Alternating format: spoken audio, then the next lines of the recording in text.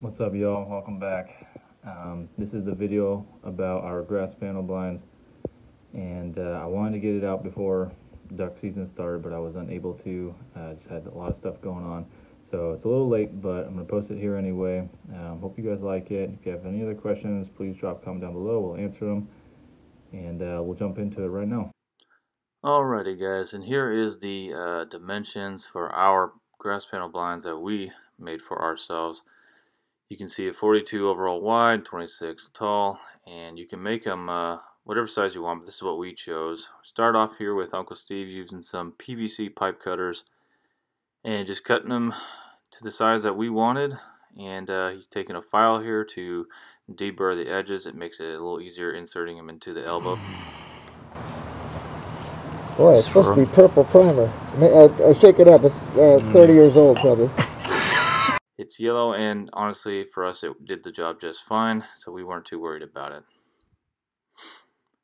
Next, we have the glue, and this is what you want to make sure that you get a good amount of glue on the stick, and you also want to put the glue into the elbow. And then once you do that, you just insert the two, just like that, and you can see here now the elbows on the either end of the stick of the PVC pipe, and you just repeat that process again. Primer the edges and then add the glue and then insert the elbow on, and you can see here as well Uncle Steve pressing hard down on the elbows, and what that's going to do is allow the frame to sit straight with each other. That way you don't have anything bending or turning. And again, you just repeat that process over and over again until you build your frame to your desired length and height. And there's our two finished frames that we built, and we are going to jump into the other part. Now here's the fast grass. This is what we used, and we highly recommend it. You can see the skirt of it here.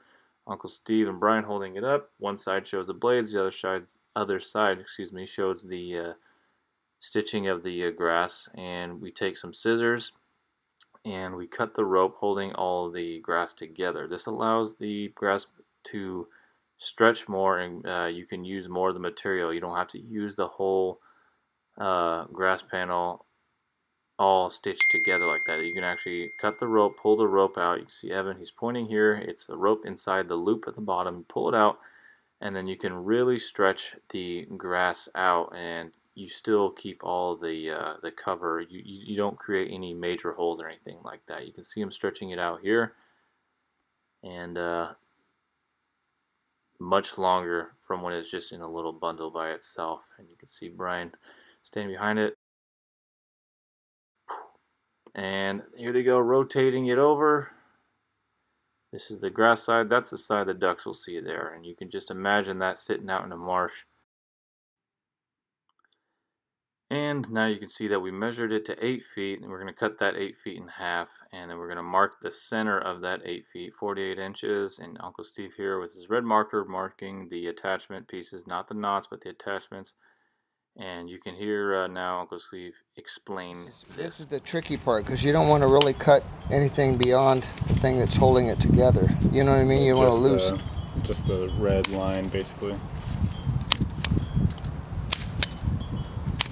Much more than that? No, because you'll start losing, although that's the part that's going to be wrapped around the frame, so it won't be the end of the world, but still.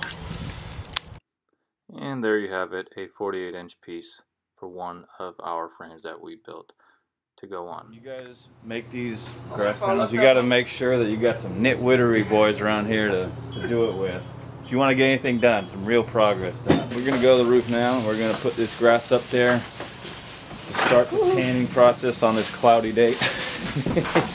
Here, throw it to Evan, not me. You have to. He just said, "I've got the arm of a 4-year-old girl." What was that? Dive for it. Now it'll go. Because you threw it backwards.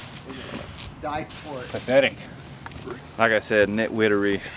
You know, it's only much fun if you have guys like Brian this. is the chief nitwitter, though. All right, we're gonna lay these grass panels out here on the roof, and this is where they get the most sun exposure. And then Uncle Steve's gonna come day and day after to spray water on them, and that's going to help cure them, help them start to curl, help them start to tan, and get to them a little bit more of that natural color that we're looking for.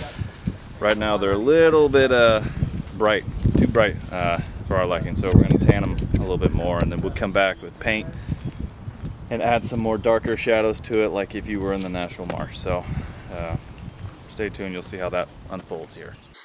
Now we can see Uncle Steve and Evan just laying some weights, lead weights down on the grass panels. This is just to prevent them from blowing off the roof, as they are going to be up here for a few days while Uncle Steve is tanning them. Next, we are moving into painting the frames. This is not completely necessary, but it is something that we like to do, and it just adds to the overall project and the overall satisfaction of the panels. You can see Uncle Steve just spraying brown on the panel, and there's a picture you can see. Let me know if you can see where the pole is. It blends in very good. And now you can see the frame laid against the grass, and we're about ready for assemble here, which is fairly easy. So what we do is we take zip ties and we grab the end of the grass and we go over the top of the pole and we pull the grass to the other side of the inside part of the grass panel, and pulling it together with the zip tie, and it covers the frame part as well. And you just repeat that process over and over again, and you can see here easily that Uncle Steve and Brian are working together and just pulling the grass over around the edge of the frame. Now it's not necessary for the top, really it's only necessary for the sides. The bottom and the top you want to leave straight, and that way it gives you more surface area of cover. And you can see Uncle Steve here holding it up, and it looks really good actually already right off the bat. He disappears right behind that. You can imagine him in the marsh standing back there, and you know, he just disappears. And what we like to do also is we like to spray paint our panels and give it a little more texture, give it a little bit more color. As we know, out in the duck marsh there's a lot of colors out there, especially early season. A lot of areas would actually have a lot of green already, but we are adding some deeper color of brown, and I think that's just going to replicate more of the natural color of the marsh. We're adding some green to it as well, and we like to just go slightly at an angle and then kind of reverse back going the other way. And you can see it's taking a little bit more color, a little more shape here, and it looks really good. Oh man, I don't know if I've ever been looking forward to duck season so much. My miss last year on We got enough panels for a 10 or 15 man shoot if we wanted to put them all in a row. Look at that. I bet you can't even tell which ones are the new ones and which ones are the old ones. Opening day cannot come fast enough.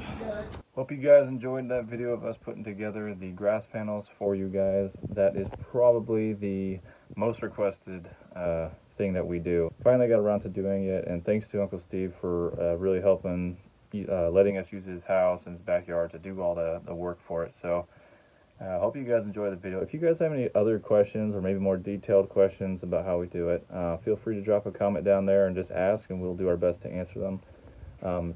Pretty easy thing to do and not really difficult at all. So I feel like you probably get the hang of it. I'll throw up a quick couple pictures right here to show you what we hang the grass panels on.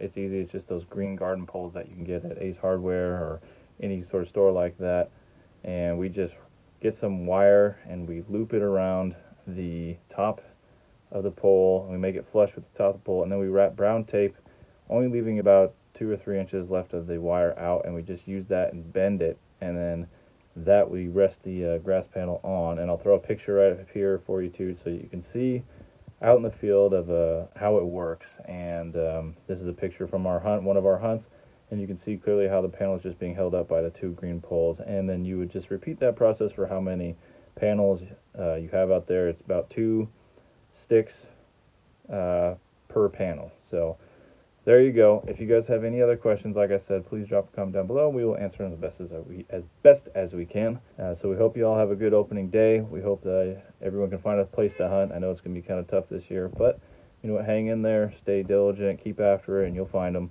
And we'll see you all out in the marsh.